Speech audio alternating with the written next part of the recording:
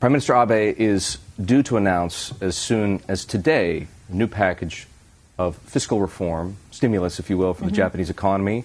The headline figure appears to be 25 trillion yen, roughly $230 billion. What do you want to see in this package to believe that it can be effective? So I think it's frankly going to be a multi-year package, meaning that it's not all going to be spent in fiscal 2020. It's going to be divided, I think, over a course of multiple years. But I think in terms of the content, there are a number of priority areas, I think, given the slew of natural disasters that has hit Japan, not just this year, but last year and the year before. A lot of the spending will actually be quite explicitly directed at bolstering Japan's faltering infrastructure, whether that's roads or, for example, we had a lot of flooding of rivers around the Tokyo area, so drainage systems, all of that, I think, is going to be a primary focus. I think another potential area, though, is Japan raised its VAT a couple months ago in October.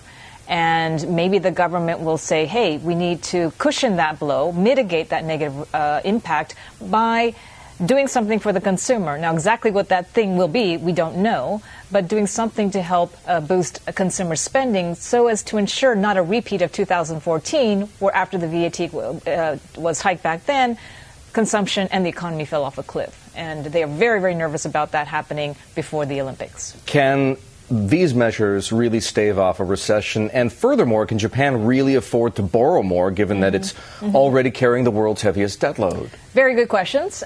We think the answer to the first one is we think it will definitely help reduce that probability of Japan entering a recession. Now, if the globe enters a full-blown recession, maybe that spending won't be sufficient. But the way that we're painting the world economy from Goldman Sachs' perspective for next year is it looks like sort of more of the same. In fact, a little bit of acceleration of growth next year. Some of the trade-related effects on exports are probably going to be somewhat mitigated. We have fiscal stimulus not just here in Japan, but elsewhere in the developed world.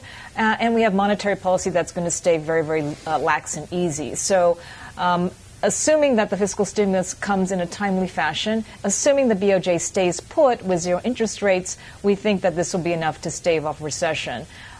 In terms of can they afford it, of course it's going to balloon the already large fiscal deficit that Japan already faces.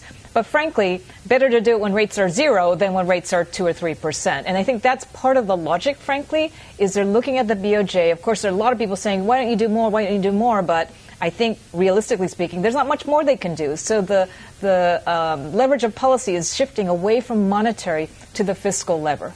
On that note, Japan has been at the forefront of policy experimentation, massive fiscal stimulus, debt monetization, quantitative easing, negative interest rates.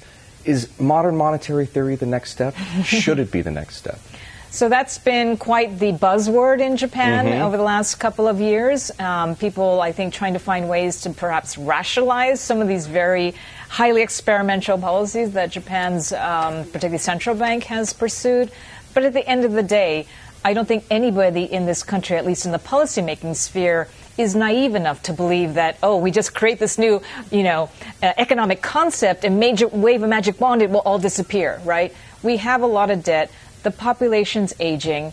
There's not enough people to pay into the system. The expenditures are blowing out of proportion, so something's got to give. So I think the reality is the governments recognize this as a pragmatic reality. How are we going to deal with this? Frankly, there's no magic wand. It's grow your economy, grow tax revenues, and try to cut expenditures. So, for example, they've now decided to hike the retirement age, which is going from 65 to 70. Kathy, a lot of the attention, if not all of the attention in this part of the world right now is on Hong Kong, and right after that on Taiwan. What about Japan's geopolitical vulnerabilities? I think it's quite real. If we think about North Korea and that threat, that's very obvious. I think from a Japan perspective, China's long-term geopolitical ambitions, quite uncertain. Russia, Japan's still technically at war with Russia. There was never a peace treaty signed. So there's lots of vulnerable hotspots surrounding Japan. And I think this is actually precisely why is the government pursuing some rather uncomfortable structural changes, like getting more women into the workforce, like embracing corporate governance Anglo-Saxon style, like embracing technology. Before it was like, no, we've got allergic reaction to this because this is going to mean job losses in the future. Not anymore. I think they're beginning to embrace these things. I'm not saying this is a guarantee for success by any means, but I think they're embracing these reforms because they know they have no other option, right? Because if they want to make themselves a little bit less vulnerable to these geopolitical threats, you've got to have an economy that's not in a coma, but that's breathing and actually thriving.